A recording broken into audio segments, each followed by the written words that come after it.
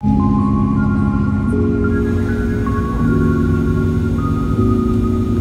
to play pickleball. You're going to need a pickleball bag with carabiners so that you can place that bag on the fence and out of the playing zone. Patella supports are also a good idea to support your knees. Outdoor pickleballs with the smaller holes. Again, patella supports, pickleball paddles, tennis shoes, eye protection for low light and bright conditions. Again, outdoor pickleballs have the smaller holes. A towel for heavy sweating conditions. Water and electrolytes as well as BCAAs. Find a court, a few of your friends, and let's play pickleball. I'm gonna walk you through some of these points, but yes, we start off with 0-0-2, meaning it's the second server, so you only have one opportunity as a team to serve the ball. They missed the return long, so we now have the score of 1-0-2 because we're still on the second server. The goal in pickleball is to get up to the kitchen, which is that front third of the court that you see there right in front of the net, and that's considered the no volley zone, meaning the ball has to bounce in that rectangular area in order for you to play that ball. If you can reach it out of the air, you can play the ball, but you can't step really on the line or into the kitchen or it's a fault. After the serve, you want to get right up to the kitchen because, as I mentioned, 90% of the points in pickleball are won up at the kitchen.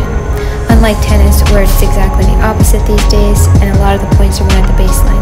So you want a strong, deep return to get up to the kitchen. You want to hold steady there and get into what we call a dinking battle. So once you're up to the kitchen, the idea is to dink until someone makes a mistake, and then it gets really exciting. You try to put the ball away. So obviously you want to keep the ball low and at people's feet as opposed to popping it up and giving the opponents an easy put away. When it's time for your team to serve, the objective is to hit the serve into the opposite box, so on the diagonal, and it must go deeper than the kitchen line. So the kitchen line is considered a fault. If the ball hits that, it has to go beyond the kitchen line.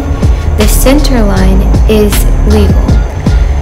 So here on the ad side, I'm serving in the diagonal across again, and that ball was out, so you definitely want to get out of the way.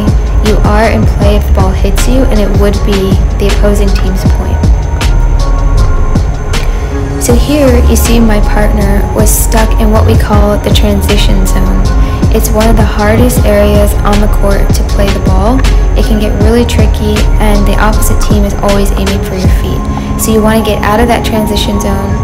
Well, I didn't here. I popped the ball up, which is another thing you want to make sure that you don't do because you're giving away easy points. But the transition zone, you want to get in and out of there very quickly using what you've heard as the third shot drop. We'll get into that in another video, but you see here myself and my opponent use the third shot drop to get up to the kitchen to get into a battle with the guys without being attacked. When it's the opposing team's turn to serve the ball, they get two opportunities to score points, meaning they have a first and second server. That's why we score with the format 0-0-2 or 1-1-1, meaning you have 1 point, the opposing team has 1 point, and you're on the first server. Again, when you return the ball, you want to get right up to the kitchen, and if the opposing team is back, you want to try to keep them back. So I'll let you watch some of the points here, and I'll come back and comment a little bit more when I can think of other tips and rules that I can think of. You'll probably want to Google all the finite rules because there's quite a few in terms of where you can step, when, specifics about the serve, what makes the serve legal, what makes the serve illegal. But the game is a lot of fun, And if you want something more specific, I can definitely do like a breakdown. But here you can just see we're having a lot of fun. It's girls against guys. I'm pretty sure we won this game. Actually, no, we lost. We were up and it was super close, but we had a lot of fun.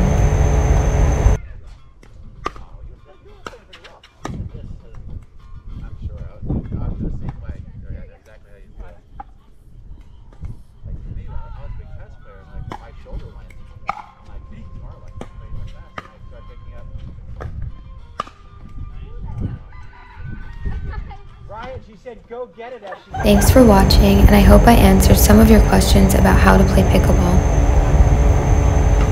Yeah.